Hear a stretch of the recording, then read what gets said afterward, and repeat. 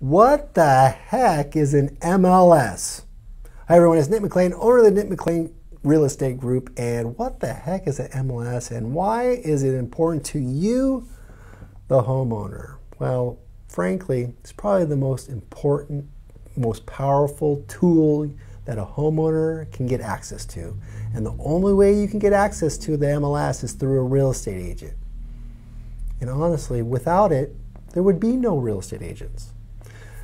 Here's something you probably don't know, that locally in North Central Washington, there's more than one MLS. You probably didn't even know that.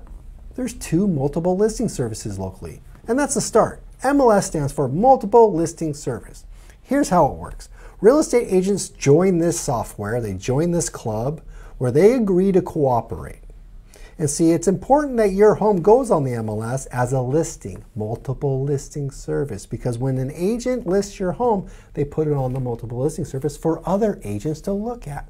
And when that other agent logs on and looks to see what's available, they see your home and they see the price and all of the details. They also see the photos and they get to decide whether or not that home's a good fit for buyers they're working with. And there's something you need to know. 94% of all buyers use a real estate agent to buy a home. So if you want to get your home in front of 94% of all the buyers, you're going to want to get your home in front of all of the brokers, all of the agents. And you do that through the multiple listing service. Now there's something really important. When the agent logs on, they're going to look at your photos, they're going to look at your description, and they're going to look at your details and decide whether or not it's a good fit for the buyer. They're also going to look at how much they get paid. See, this is where the cooperation comes into play. It says how much the agent's going to get paid if they sell your home. It's called the cooperating commission, and that is the power of the MLS. I list your home on the MLS.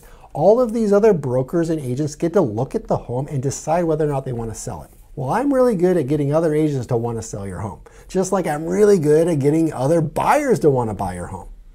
Now here's the catch. Not all agents are members of both MLS. So if you list your home in one but not the other, you're missing out on agents. And agents have buyers. So that's really important. Now there's more to an MLS than that. See, an MLS is where the data is stored. And that's where we go to find out what things have sold for, so we can tell you what your home is likely to sell for in the future based on what other people have sold for. So it's important. So by having a relationship with me, I can get you all the information that I have access to. That's pretty cool too.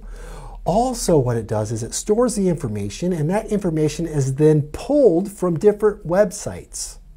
So if you want your home on the market on different websites, like other agency websites, it comes from the MLS. So if your home never makes the MLS, it's not going to make all those different websites, including Zillow and Trulia and Realtor.com.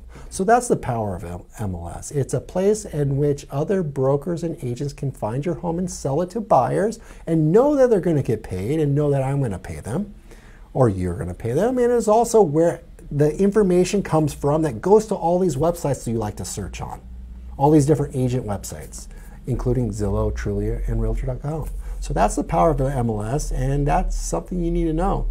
In fact, you need to know that there's probably more than one, and you probably should ask your agent that you're interviewing to sell your home how many MLS they're available to and if they're missing out on any.